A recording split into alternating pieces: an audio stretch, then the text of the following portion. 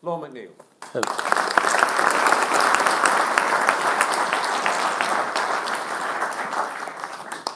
Thank you very much, and thank you, Andrew, for your very kind words of introduction. Yes, 40 years has been a long time practicing architecture. I'm still practicing, and hopefully before long I might become good at it. Sorry for that, Owen. I should also thank Kath for the catering. She's done a great job, and before I forget that, I should get it in right now.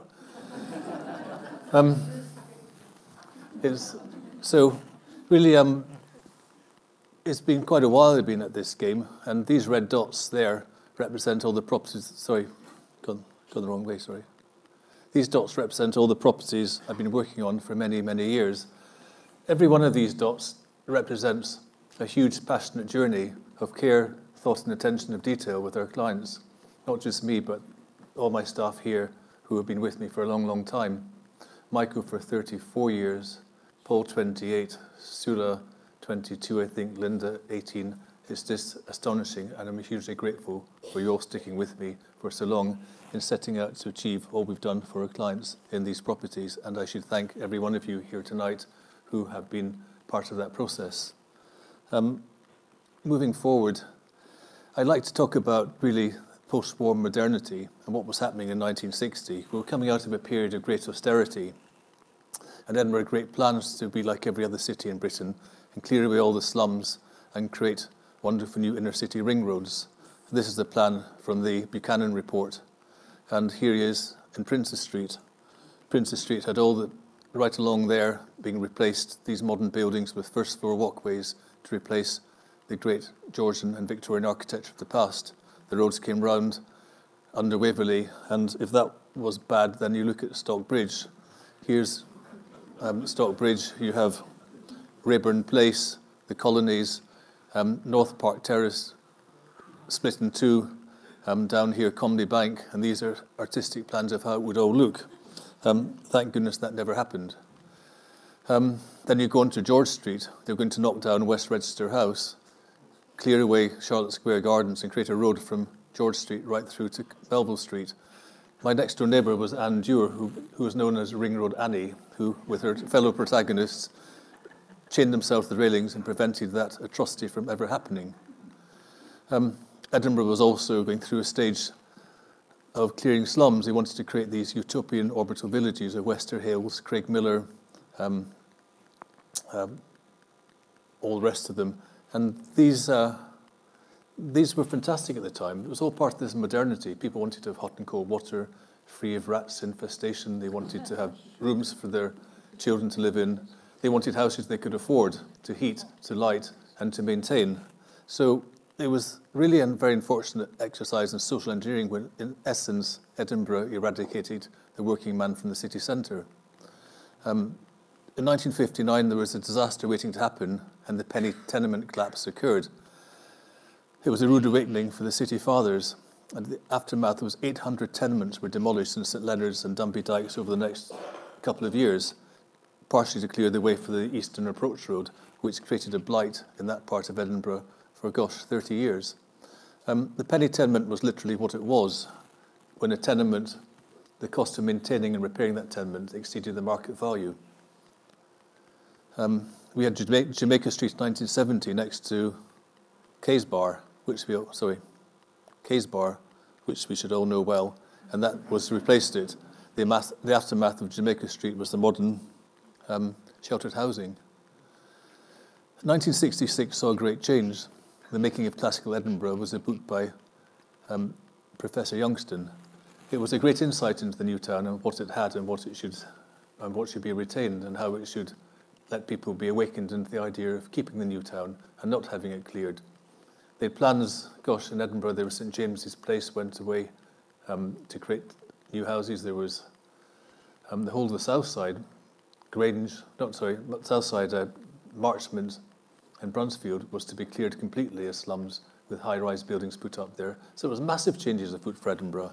So that started things happening. And then in 1967, there was an exhibition for the Bicentenary of the New Town called 200 Summers in the City, organised by an architect, John L. Patterson.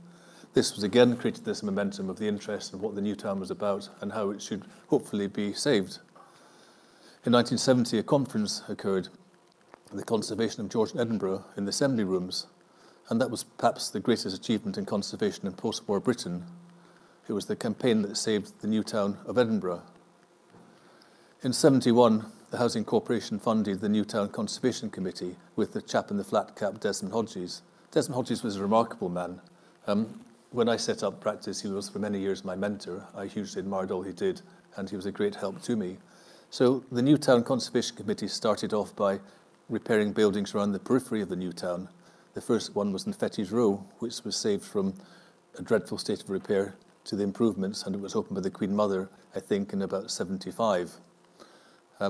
Going back, the New Town Conservation Committee also prepared the Cairn Conservation of George in Edinburgh, a handbook, which was a wonderful Bible for any architect who wished to become involved in conservation. Moving forward, in 1977, the statutory listing policies were introduced to protect the buildings against change. There were many great things about that, but there's also the downside. It prevented evolution in the new town. When the new town was first built, it was lots of really very bland tenements, Georgian tenements that were all the same, all unified. But we saw down Dublin Street and many other streets in Edinburgh, shops, two-storey shops, Dundas Street, and all added character to the new town. But in 1977, that was stopped dead in its tracks. You take, for instance, the Lormer modifications in the 30s. This is the building in Melville Street. There was another in Abercrombie Place. I was involved in Abercrombie Place one. In fact, it's Kirsty Duff's aunt and uncle who sold it to one of my clients. And in the basement there are some wonderful original Georgian fireplaces, doors, surrounds, windows. The whole lot was there. And my client asked, could they put that back and get rid of what had been done by Lormer in the 30s? The answer was a resounding no. They said that that was all part of the evolution of the new town and should all be kept as a memory of what Lormer had achieved. So in 1977, any well-recognised architect who might have ideas to do things himself in the new town and stamp his authority, that was stopped dead in its tracks by the listings, by the policies that prevented change. 1980 came along, so I get some water.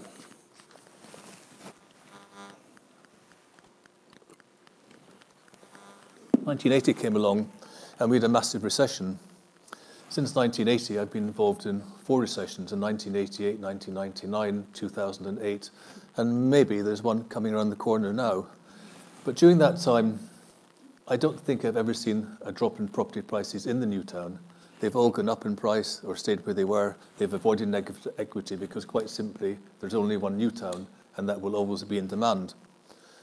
So in 82, the government thought they should kickstart the construction industry by getting people back into employment, and they offered 90% inner-city repair grants across the whole of the UK.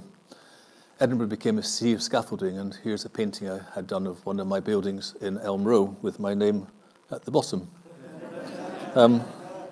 So at 26, I thought I should set up Lorn Macneal Architects. My boss at the time had just graduated, wasn't very keen on social architecture, so I printed off 500 flyers at a local Simon Malloch shop, and I posted them through lots and lots of doors in the new town and elsewhere in Edinburgh. And 1 month later, I had 5 stayers who entrusted totally to my enthusiasm, but certainly not my experience. I had none.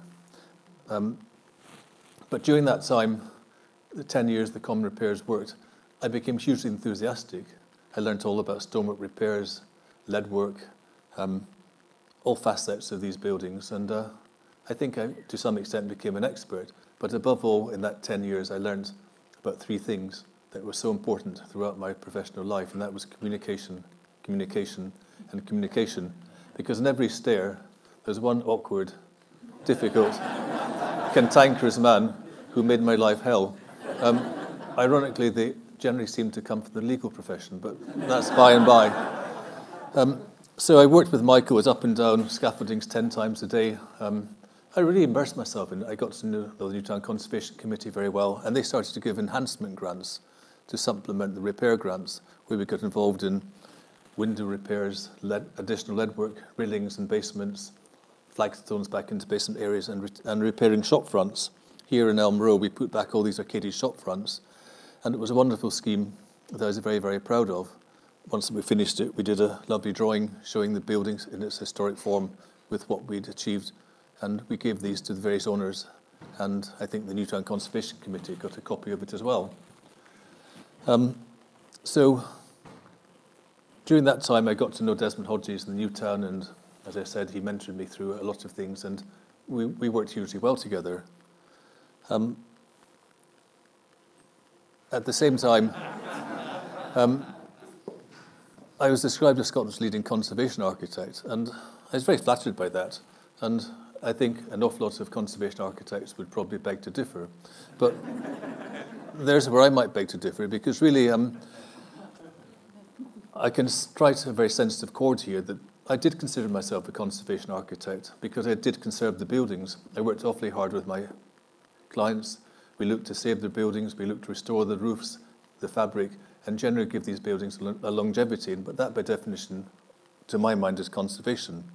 But what I did want to do was ensure inside we could push out the boat and try and do as much as we could to make that house fit for the purpose of modern living, to adapt to the lifestyle of today, and not be what I call the preservationists would call merely the transient occupiers of that building that should be protected as it was in its past. And if you didn't like it, why did you buy it? The Coburn Association, it was very much what I call the "och no" syndrome. No, you can't do that. No, no, no.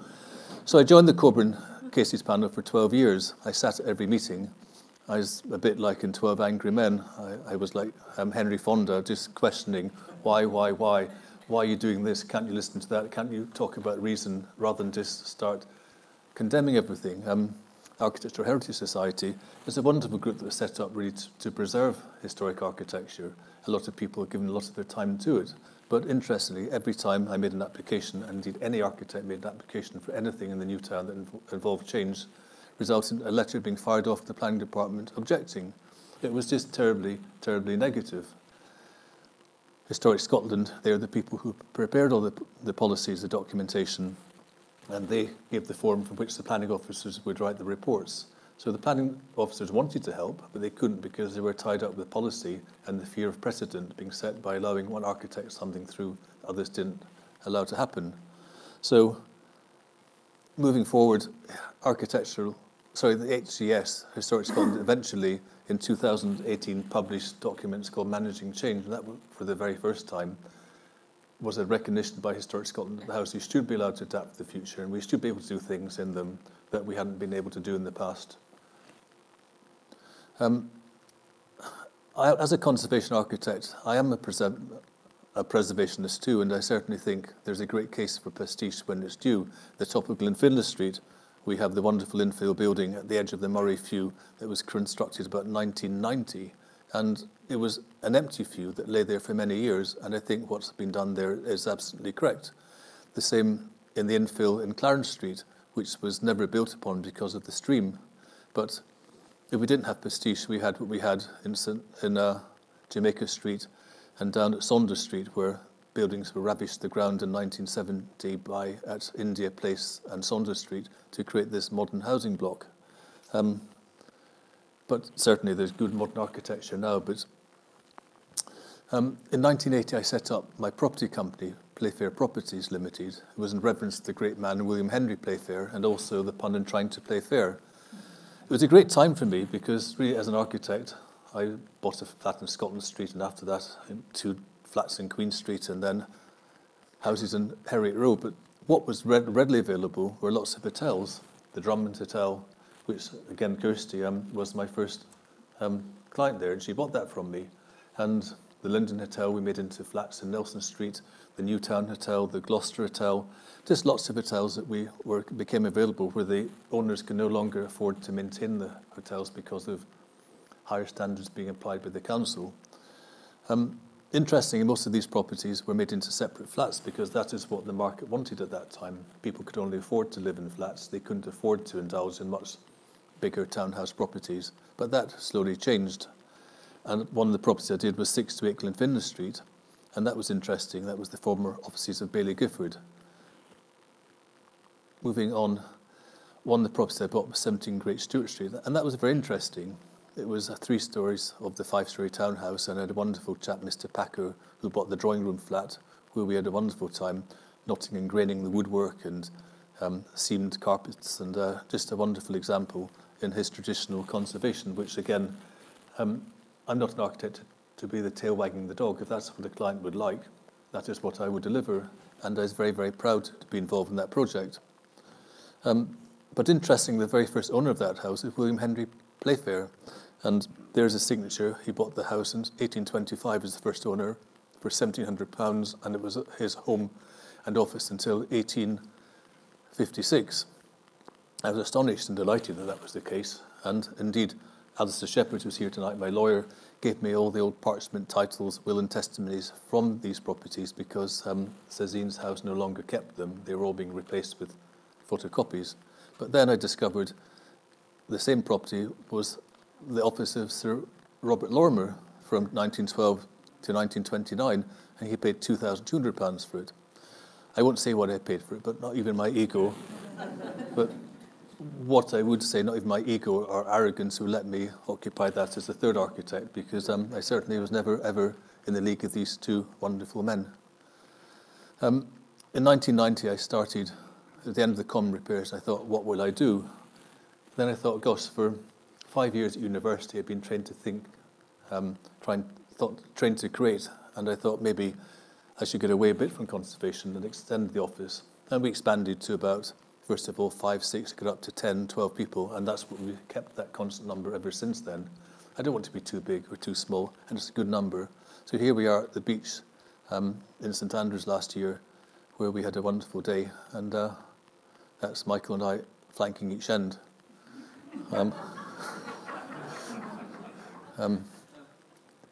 So when I got involved in architecture and trying to expand a bit, I just diversify slightly and say what we did do in the last 30 years from that time. We got involved in the townhouse refurbishments, and I'm terribly proud of the fact that we renovated 21 of the 46 townhouses in Heriot Row. During that time, I met Andy Waters, our co-sponsor here at Red Build, and Andy became involved in many of these properties for us, renovating and restoring them for our clients, all to a very discerning standard. But what I would say is, through having had the involvement with the properties, Playfair properties, I was very much I was hands-on in these buildings. I learned a lot of ways of really saving clients money. With these properties, you learn an awful lot, and you can value engineer. I always take a student to look at a townhouse property, and when they show a dotted line saying remove a wall, when you look at this 2-foot thick stone wall, you see the amount of work, effort, time and cost involved in doing that opening. It makes us think very carefully of how to effectively design a flat conversion with a minimum of intervention. So we then got involved in major conservation projects, restoring Falkland Palace, which was fantastic. And then on behalf of the Landmark Trust, the Dunmore Pineapple and other buildings for them, and a wonderful house up at Newington, Arthur Lodge, was another great exercise in conservation. We did country houses and estate restoration in Perthshire. We have Cally House with Colin Buchan here tonight. We had a wonderful house up in Skye.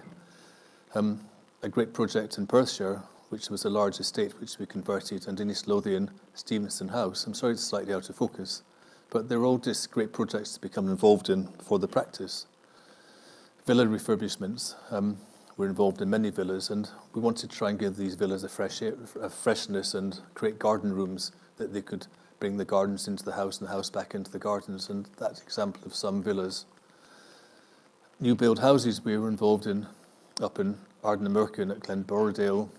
In Grange, I got the House of the Year award about 5 or 6 years ago. A house in Inverleith we built and one in Murrayfield are examples. Historic properties, I was very happy to be involved in saving some buildings at risk. Buildings actually bought myself through Playfair Properties. The one at St Andrews Court in Gillen with the former Queen's Hotel. We got involved in that and we created a wonderful 16 flats, houses at the back. It was a great project and it won the Scottish Homes Scottish Homes Development of the Year. In Helensburgh, directly opposite Hill House, was Morrow House, a house built at the same time, and that was in a very sad state of disrepair. So that came up at auction. I very foolishly bought it and spent the next 5 years really not enjoying the process. We got there in the end and created a wonderful restoration of the property. Education projects with the James Clerk Maxwell building here, which Sula, who's up there, was an architect in the office involved in that. Her grandfather, father, and now her brother are all teachers at the academy, so she has a great empathy with the school. At Loreto, we built boarding houses, and for Columba 1400, the leadership centres in Skye and Loch Lomond were other works we did. We've got current projects in the go as new build houses and houses in the drawing board through various stages of planning, an example of what we do. But anyway, that's not the focus why I'm here. It's about Georgian townhouses, so sorry. Georgian houses are like cars. When you bought them, like today, it was bespoke as you wanted them. Externally, you'd have to make sure that you had the frontage, the stone frontage right, the windows, the railings, even the lanterns had to be right. But inside, you could do what you wanted to do. And if you were an affluent proprietor, you'd have a lovely white Carrara marble fireplace. If you could afford a little less, then you would have a gesso and pine timber one. If you were hugely indulgent, you'd have a wonderful elliptical staircase. Otherwise, you might have a more simple square staircase. And so really houses, sorry, I should go back a bit there, come on to that. Sorry, where am I going? And there's lots of other things, panelling and doors, shutters, enrichment of plaster, double door sets linking back and front rooms on ground and first floors. Not every house had these, some did, some didn't. It was wholly and totally personal choice at the time. But when listings were introduced in 1977, houses that didn't have these things weren't allowed to be adapted, which I thought was a real shame. We fought awfully hard. So really throughout my time in working with the Georgian houses, I was out to try and create the dream. Here's a property we did at the Royal Circus for the Coulthards, and this was featured in the Sunday Times. We'd have in these days in the Georgian house a back kitchen on the ground floor. We wanted to put it into the front room. We wanted to put double doors through. They said, no, you can't have a double door unless it exists, but we'll let you a little side door to pass through between the rooms. It wasn't very good at all. So things changed a bit, and suddenly we started to get kitchens in principal rooms upstairs, the double door sets linking the back through to the front, and creating a wonderful suite of rooms that people could really enjoy. The planning of becoming under managing change, becoming much more receptive to allowing these things to happen, where really the most important room in the house, where everything happens, the kitchen, living, dining hub. You hardly use the drawing room, so shouldn't that room that's the main hub be the room that is most used in the house and enjoyed in the house? And that is why we want to create these spaces in these rooms. Here's a video of a house we recently did with a jib door, and this jib door links through up in Carlton Terrace to the kitchen and links back into the garden. But again, there we were stymied. We wanted to put double door sets in, but all we could get was a jib door, which is a great pity. Bathrooms, you get a situation where you have a wonderful drawing room house that has a big room that you can't put a bathroom in because the room's to the Georgian proportion, it can't be changed. But, why can't you put in a piece of furniture? So what you can do is you can make a bathroom into a pod, and that pod can be a piece of furniture, and it can slot into the room, and you're then complying with the regulations. It might be thinking out of the box, but it certainly works, and means that a lot of people who before couldn't use their principal bedroom as an ensuite now can. We have a house in Murray Place where for the Moyers, Anne and Mike Moyer, they had a wonderful big drawing room at the front, but they're short of a bedroom. So we created a piece of furniture, a partition wall to frieze height. And one side was the bed, and the other side was the drawing room. It works absolutely wonderfully, and I think we're all delighted with it, the way it turned out. Lifts, townhouses, a great issue with the verticality. Townhouses can be 4, 5, or even 6 stories high. Putting a lift in had in the past been resisted, but now by putting a modest lift in at the back of the house, right up through the building, works well. The space behind it can be used for a utility room or on each floor above for an ensuite bathroom, and gives people the right to get from the top to the bottom of the house. We've done them in Harriet Row, Abercrombie Place, in Glenfinlas Street, and it just certainly opens the whole house up, because we're all getting older now, living longer, and our friends are getting older and living longer. So why should we move house when we can make our house adaptable and suit everyone's needs? As you talk about Murray Place now, And there's been lots and lots of garden room extensions, and they all happened generally in the Victorian times. They were billiard rooms and other outbuildings created them. But it's unique really to the north side of Murray Place. We've become involved in garden room extensions a lot in the office, and where we want to create the garden living hub space, we create the room outside, the extension outside that brings the garden into the house. We have an example up there of a garden room with the views out, and it's just fantastic what can all be achieved. Comedy Bank, we've had a situation recently where we wanted to alter a Grade A listed house for our clients, and there we had lots of stick about wanting to create an extension.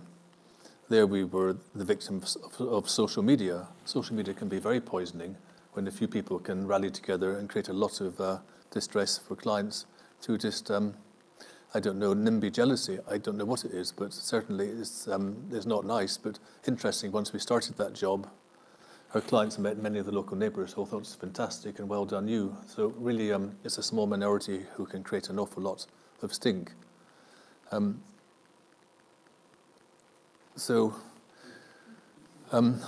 Talking of muse houses now, we've done lots of muse houses across Edinburgh, and I've been in the paper once or twice. I think I looked a bit younger then, but that was... fortunately, I've still managed to keep my film star looks a bit. So the muse houses we've done, the first one was the one in the bottom left, where it's very much in a traditional style. They wanted, the policies then was stone astragal windows and not an awful lot, but with time they've become a lot less severe in what they allow to happen, and the muse houses we've created since then have created a lot more atmosphere and character in the back lanes of the new town. I want to talk now about renewable energy, and what's been happening is a lot of talk about properties having to achieve an energy rating C by 2025. I don't think it can ever really happen. I say that because in Newtown properties, I was involved in the change works about 10 years ago in a property in Lorn Place. We looked to see how we can best achieve enhanced energy standards throughout that property. It was a listed building, and we had to be very careful in what we could do and what would or would not be allowed. The energy rating is C, or is it D? It's one of them we have to achieve, but it's certainly a very high standard to get when most Newtown properties are probably about F or G. The first thing is if you shut a shutter, it's quite extraordinary how much heat you can retain. And if people get the shutters to work, then that is a long way in terms of heat, of keeping the heat in. The biggest loss of heat has always been through the windows, and by putting in slimline double glazing when you can, it is a very good way of doing that, or indeed introducing secondary magnetic slimline glazing can also improve that. Double glazing cupolas has a huge effect in stopping heat coming out the top of buildings. And lath and plaster walls, people think lath and plaster walls, heat will come out of that, but actually these were actually a very good form of retaining heat.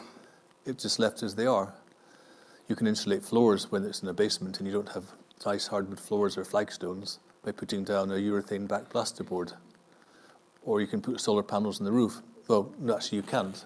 It'd be nice if you could, but part of the World Heritage is that they see the aerial view of Edinburgh as quite important, and the planners are still resisting solar panels in the internal slopes of roof out of the public gaze. Hopefully that will change soon, as the whole need for conserving energy will become more important than the need to protect the internal roof pitches of Georgian houses. During all my time, we've been a great pragmatist in trying to look to ensure that best value is achieved for all our clients. When I started off, the architects, conservation architects, were trying to suggest where plaster and lath comes down, it should be replaced in plaster and lath, which is utter nonsense. It's hugely expensive, using hot hair, cutting laths. Had the Georgians had plasterboard 200 years ago, they'd have used it, and they've used it to very good effect. So I'm not into lath and plaster restorations because really my clients aren't funded by the government to restore buildings that are monuments to the nation. You can put sheep's wool in, or you can put rock wool insulation. The cost of the first is so much more than the second, unless you're a complete environmentalist. It makes no sense at all, but people can have that choice.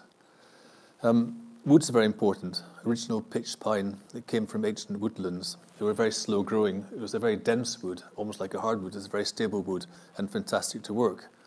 Modern woods, commercially forested, it's got great sapwood between the growth rings, and it's very unstable. It twists, it bends, and if it's not painted regularly, it will very quickly basically disintegrate. So when I'm using new facings and skirtings and internal joinery, I would always use MDF. It's a very inexpensive, very stable and very effective material. To try and use a pine there would just be complete nonsense.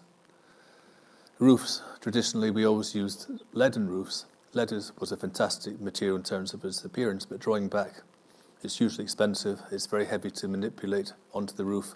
It needs special short lengths and all sorts of expense in forming the substrates. Health and safety wise, it's not very good to use. And finally, in terms of theft, it is very attractive to thieves to sell to the scrapyards. So we can now get zinc roofs or single-ply membranes. Single-ply membranes is a roofing felt that lasts maybe 30 or 40 years. It's inexpensive, and it's away from this legacy of the post-war roofing felts that failed so miserably, and our parents said never have a flat roof in a house. Flat roofs with single-ply membranes are fantastic, and they should always be used. I'll talk a bit about glazing now. The glass was historically crown glass, and that was blown in circles and then cut into small panels. These panels were maximum about 2 feet by 1 feet, and these were cut up and put into window frames by using glazing bars. The bubble of glass at the bottom was thrown out. It was dross. It went to the paupers' houses that became ale houses that then eventually became pubs, and if you look at any pubs you'll see these crowns of glass everywhere. When the Georges designed the houses, they didn't really care about the glazing patterns of windows. They're more interested in the form of the building, and when you look at old Edinburgh, the windows weren't painted white. They're all painted, they were using wood stains in brown, in green and blue, but white paint was rarely used originally. It came in about 1850 when they mixed lead carbonate and linseed oil, and it became quite prevalent then. But then in the New Town Conservation Committee, they came along and they said all the windows should be white and all the railings should be black. So that created a unity throughout the town, which I think is fantastic. But in these days, you didn't see it.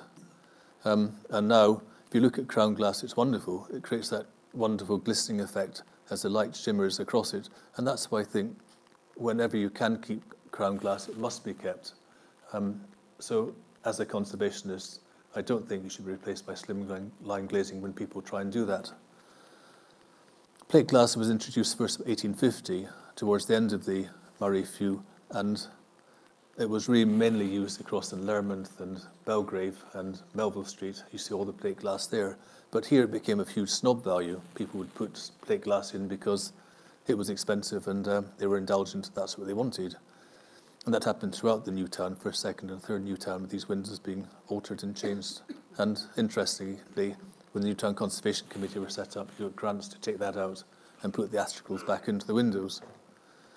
I'll talk about stonework and stonework settlement. When these houses were first built, nobody knew about the ground conditions. They didn't know if it was going to be a soft ground or hard ground or in rock or in sand. That wasn't until they started constructing that bits of buildings would settle and they'd have to level the stone through and then they'd build up again. And all that settlement that happened really was very historic. It hasn't been recent and nothing's moved in many, many years, but it's frightening to some people to look at it. There's a movement detector that was put in and nothing's moved in that building in 30 years. It's interesting when they repaired the stone, they stepped up and down, and I think it just all looked very silly. What you could do instead was just keep the old stone and put in epoxy fillers and repair the stone in that manner, which I think was much, much better. There's lots of internal cracking that happened in buildings, and that generally happened through thermal movements. When you get lots of fires burning and the buildings would move around a bit. And when I go around and look at buildings with clients at the very start, they're terribly concerned about these cracks. But really, they're nothing to worry about at all. And they're just part of the movement of the house. The house is made of lime. It moves around with the weather and temperature extremes. And sometimes you feel a crack in, it just reoccur on the next point of weakness. Here we have cracks in the building we're working on in Moray Place at the moment, we exposed it, and then the builder decided he should point them all up. So they've been pointed up by the engineer, and hopefully that should do the trick. But on the outside walls, beside the windows, you get the thermal movement. That's where the inside wall stays of a constant temperature, but outside it goes from -10 to probably 30 degrees. And, sorry, not 30, 70 degrees. So you get a huge range of temperatures outside, and that creates stresses and these cracks to occur. But again, they've been happening for 200 years. The buildings haven't fallen down, they won't fall down, but it's just something that people have to accept, and it's not a problem and nothing to worry about whatsoever. Edinburgh had many, many stone quarries. There are 29 quarries, and interesting, if you look at Melville Drive, there are 2 gate pillars at each end, and these were all made from different stones from different quarries from Edinburgh. When a stone was quarried, it was very hard to tell if it was from a good seam or a bad seam, and the masons didn't know. So when they came to build buildings, there's one building that was put up in probably 1810, the next one about 1850 in Fettes Row, using different stones from different quarries. One is absolutely perfect, the other one is completely shot.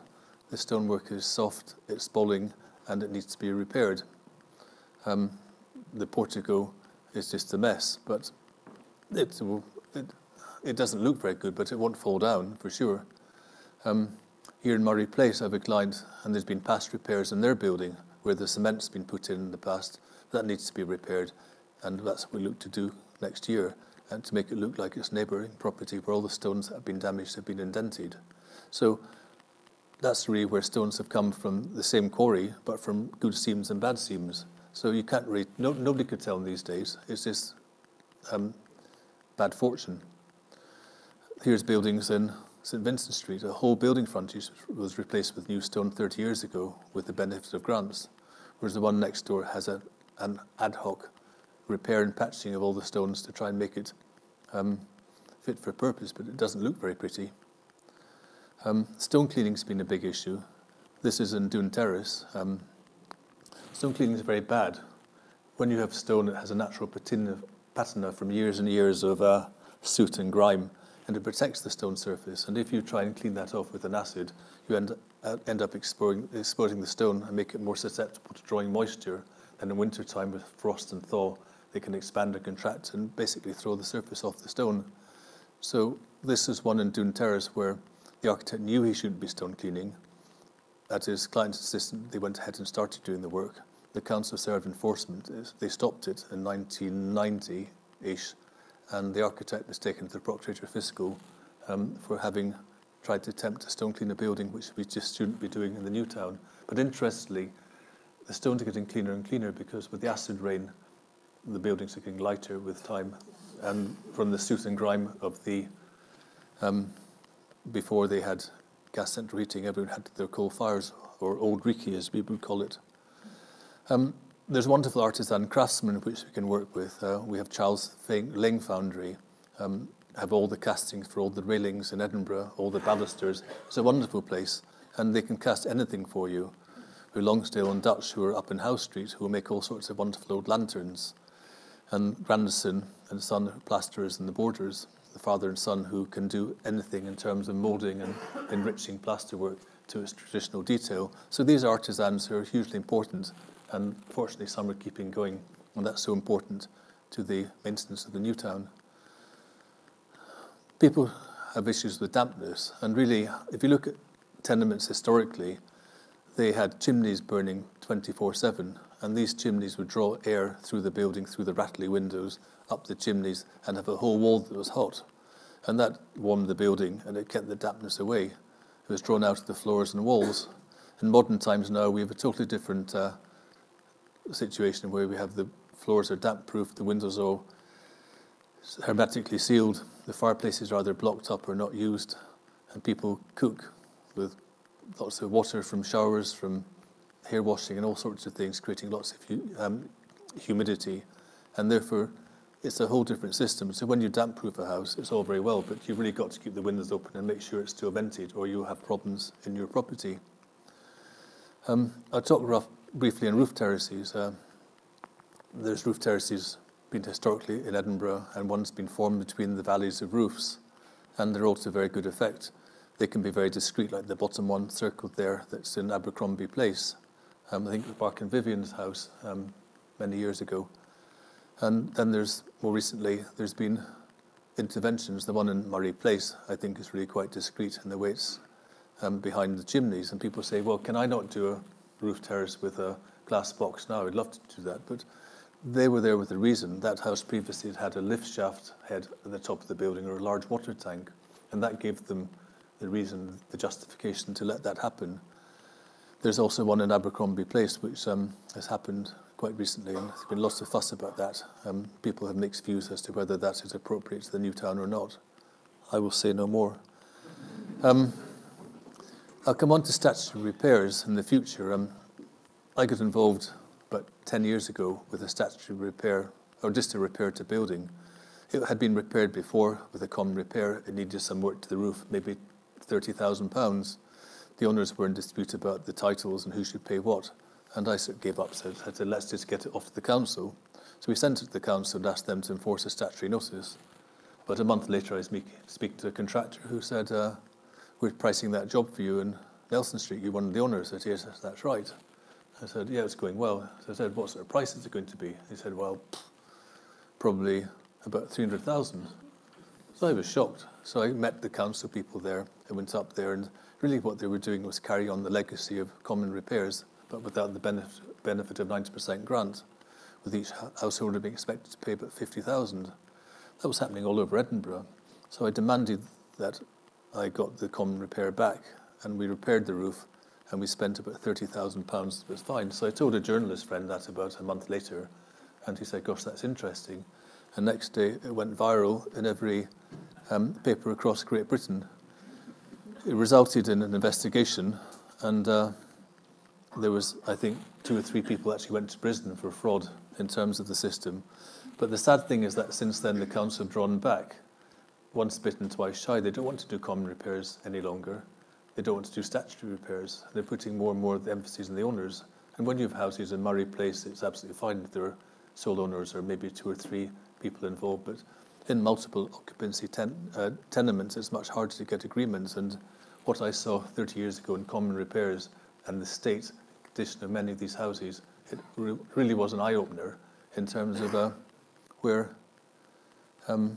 things are going to go. And I do hope the council will become involved again, and these buildings can be maintained as they have to be with an affordable cost, because really, if we don't, we're going to see one of these dreadful disasters like we saw at Rankin's Fruit Corner 20 years ago when a poor girl was killed by falling masonry who worked in a restaurant.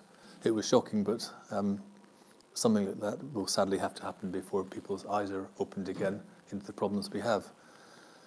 I've talked a great deal, and I should probably take some questions now. I would like to just, again, thank everyone who has been involved. I'm delighted I've got here today 2 of my great legend friends in P.C. Brown, who leapt for Scotland in the line-out. He captained Scotland 3 times against England.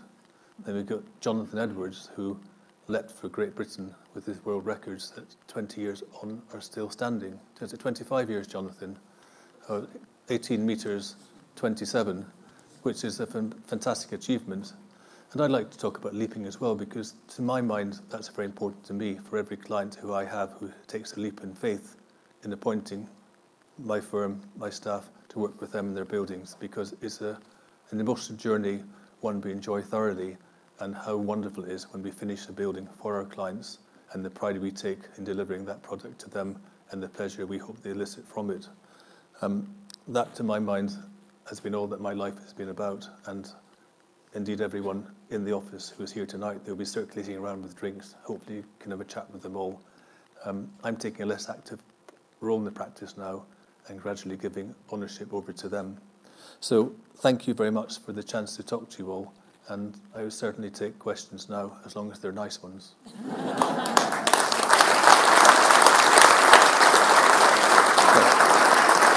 Thank you.